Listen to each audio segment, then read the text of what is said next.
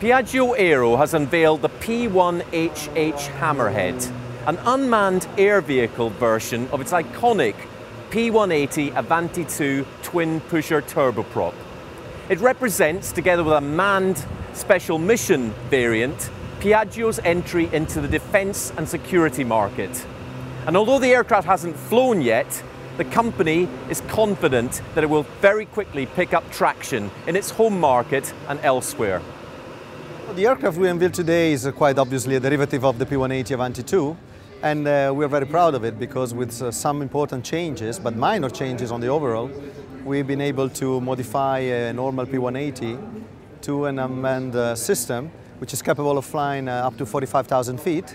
It has a maximum speed of 395 knots, and it can loiter, which is quite a unique feature, at 135 knots with endurance of 16 hours. So if you combine two engines, all-weather capabilities, certified platform with more than 800,000 hours, and quite an important and good safety record, well, you understand that it's going to be the solution that will bring to the countries who are interested a more for less, and in a very short time compared to other programs which we are hearing about. The first flight will take place hopefully during the summer, and the ground test has been started at the beginning of the year in an Air Force base in Italy. Fully successful so far. We had taxiing, we had all the system tested successfully last week, if I'm not mistaken. And I think we're on track and quite positive to be in the air within the end of the summer. On the markets, well, it's quite obvious that there is a market of when the countries that are operating the Predators, they will look for a replacement of the fleet, and it's NATO countries, of course.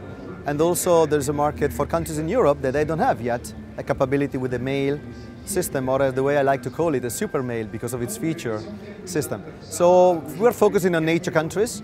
We hope for our country to be one of the first. Of course, the budget limitation is very known in this part of the world and during this part of in the recent years. But I think there's a big market in NATO countries in Europe to start with.